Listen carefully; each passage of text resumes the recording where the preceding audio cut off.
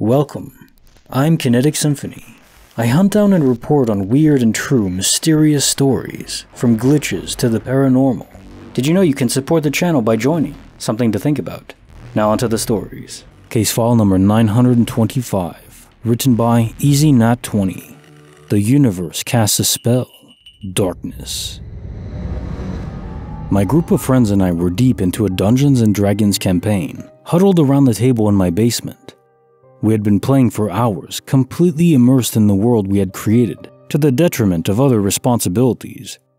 I can't claim we're the epitome of health, but we enjoy life and the fantasies we create from it. Besides, this is a once-in-a-month event. It was my turn to make a choice. I was just about to roll the dice, perception roll, when everything went completely dark. At first I thought the power had gone out. Then I realized that the darkness was just in front of my eyes, but it was complete. It was like some kind of veil had been placed over my vision, blindfolded without a blindfold, with no edge where light peeks through. I heard panicked whispers from all my friends around me. "What's happening? I can't see anything. How are you doing this?" I reached out and touched the table in front of me, trying to orient myself and make sure reality still existed. Thankfully it did. I didn't really feel any discomfort, just stress and total confusion. I said, "Okay guys, I'm not crazy, right? No one can see anything either?" Everyone pretty much terrifyingly stated yes. Then the darkness lifted and my vision returned. There was no warning. I blinked a few times, trying to adjust to the now painfully bright lights of my basement lamps, which really were rather dim. We set the ambiance intentionally so for these D&D sessions. And no, we don't cosplay as elves and orcs, although I might want to. My friends were all looking at me and then each other. No one was speaking. I spoke first after the light returned. So we're all agreed that we all went temporarily blind and that we're not crazy, right? Everyone nodded. We went upstairs.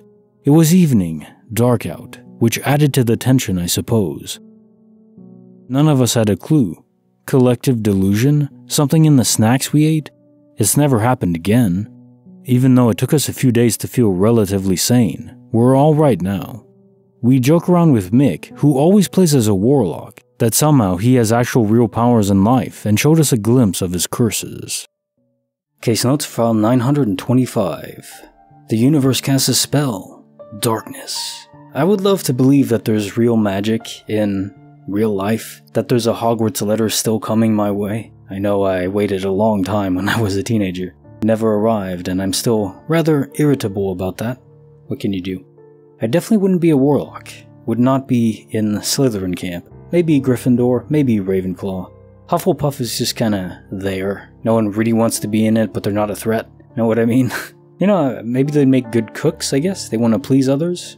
Nothing wrong with that. So, discounting Mick's warlock prowess, there's many stories about this where the sun kind of flickers off and then people in this specific area are plunged into total darkness, often described also as without audio, although you guys were able to speak to each other, so might not be related, but it does seem very similar, at least in the light spectrum. Indeed, I never thought it had anything to do with the sun itself. I think it's some sort of block on processing light information. I guess in a sense, everyone was made blind. And you know, a disturbing thought, what if this is related to the dead pixel in space-time?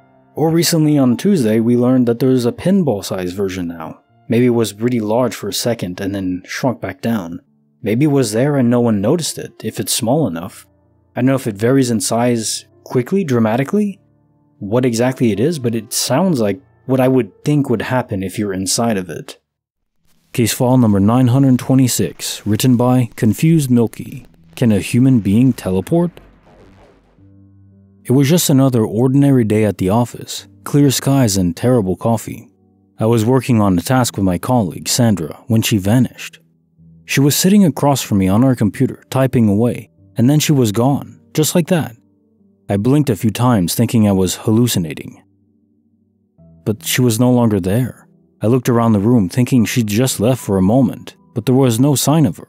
To be clear, I didn't see her literally fade away. I was looking at my computer screen, having just seen her seconds before, looked back over, and then she's gone. I'm pretty damn sure she's not a ninja, so it was odd and I started to get a little worried. I sent her a text and asked her where she went so quickly. Thinking maybe something had happened to her, I got up and walked around. I checked the kitchen, then the bathrooms. I know it seems excessive, but the way she left felt so abnormal, especially for her. She never seems to use the bathroom or get up for much, that I wanted to make sure everything was okay. Maybe she needed help with something? Eventually, I found her asleep in the conference room, which was empty. This made no sense. It was mid-afternoon, not lunch break or a normal break. I gently woke her up, thinking she might be ill. I told her, "Why did you get up and leave your desk so quickly? Are you feeling okay?" She says, "I don't remember that. The last thing I remember is reminding you of the Q4 report deadline." She had mentioned that to me a couple minutes before her vanishing. Neither of us really know what happened. She agreed to get a medical checkup just to be sure, but to me the weirdest part is how she left the desk. It was so quiet, and she'd have to pass by my peripheral vision on my right to leave. Our desks are aligned next to each other and blocked by a wall on our left side. But I saw absolutely nothing. How is that possible? Case notes for file 926. Can a human being teleport? So I don't think we can discount the mundane possibility that you were just extremely engrossed in whatever project or assignment you were working on, and you blocked out peripheral vision and sound. It can happen. Though, if that was the case, I imagine it would happen to you more often. But maybe not, because you say that she never really gets up. Now, that explains it to an extent, how she could leave so suddenly, but it's not really an explanation for why she was sleeping in the conference room. That is weird, and not remembering going there? I mean, yeah, maybe it is a medical issue, but that does make it a bit more glitchy to me. If I had to assign it a glitch, it would be probably a DOP, and affecting a human being, and this has been known to happen. There was a story a really long time, like one of the first ones I read, where a kid was going down a water slide, never came out of the other end. Even though other kids eventually were pushed through, they went through fine, and then eventually the kid did emerge like 15-20 minutes later, like nothing happened. So they really were in the slide, de-rendered completely, and then re-rendered later on.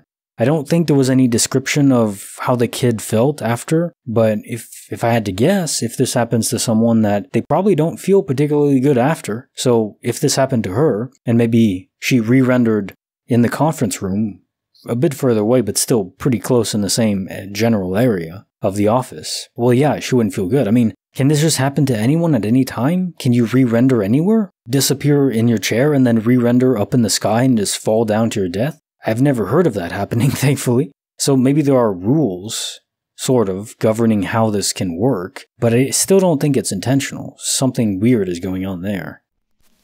Bonus file. Written by Analytics Fun 42. The Devil's Laptop. I'm a uni student, just a typical dude. I'd been studying and playing video games, mostly Overwatch 2, the past few months. Tonight I was working on my laptop, listening to classical music while I typed away, working on my assignment. Music helps me to focus. One song ends, and then there's nothing queued up after, which is odd. Spotify always queues up another one no matter how many I've been listening to.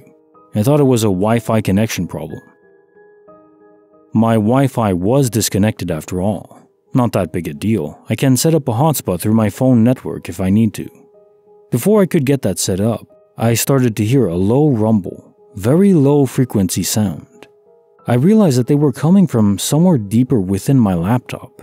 It was kind of like some static or feedback, but it was so distorted and harsh that it sounded unsettling. The noises were amplifying, getting louder and more erratic. I couldn't find the source. I tried closing all of my programs and restarting the computer, but the noises persisted. So I turned the damn thing off entirely. It's still producing this absurdly scary noise. I have no other speakers, just AirPods, but they were making no noise. Whatever this noise I was hearing became muffled if I put the AirPods in my ears. I unplugged the laptop and held it at arm's length. It felt hot, even though it was unplugged and turned off. Maybe something happened to the battery? The sound just wouldn't shut the hell up, like a damn fire alarm warning beep. I felt like Phoebe from Friends, but with a much more expensive device. and in a much more strange circumstance, because this noise was rattling inside of my body. It was unlike anything I've ever heard before, and I wish I could describe it better. I can say it didn't sound extraordinarily loud. Potent would be a better word. After about an hour, it gradually started to fade out. I was trying to distract myself on my bed by scrolling through Instagram while waiting for it to stop. My thinking was the battery was drained, so whatever was causing the noise stopped from lack of energy. But I booted the laptop up to test this theory, and it booted fine. There was still 85% battery left. I didn't plug it back in until after starting it up. So yeah, that's it, some kind of demonic laptop experience. Never shared the story with anyone, and I never plan to outside of here. Case notes for the bonus file: the devil's laptop. So I do doubt that a demon is responsible for this, but perhaps a spirit or malicious entity, or just a spirit trying to communicate with you. Maybe someone you know. We know in many stories in the past where spirits can manipulate the EM spectrum, and they are literally just reverberations, energy in the spectrum, which is just excitations of a field. But energy can be converted to and from. It's just matter has so much energy, it's ridiculous. So that could be partly why it's so hard for an entity, a spirit, to interact with the world, because there's just a small amount of energy there, and they're only a fragment of the soul of whoever passed away. So given that, yeah, it'd be hard to manipulate the real world, hard to move objects and stuff like that, but a laptop, moving the electrons, controlling those to the specific state where it's just binary code and able to influence a program in a computer, I could see that. And yet the laptop was off, but the battery is still there, so there is energy. Maybe they can interface with that without using a lot of it, and that would explain why it was still feeling very hot, even though it was off and unplugged. Presumably, you don't mention having to replace the battery later on, so that's my guess. There was some entity trying to connect with you, but couldn't quite figure out how to make it say words. It was just weird, random noises. If you can control the EM spectrum, well, it doesn't mean you can figure out how to make it produce sound, like talk through it. That would probably take eons to figure out, if it's even possible. To manipulate it to produce random noise? Sure. I could see that being possible. Just from like a desperate spirit trying to communicate. And there you go. Another end to the story. I hope you guys enjoyed. And if you did, leave a like, comment if you thought of something cool. Subscribe, hit the bell icon, and that'll do it. I'll see you guys tomorrow.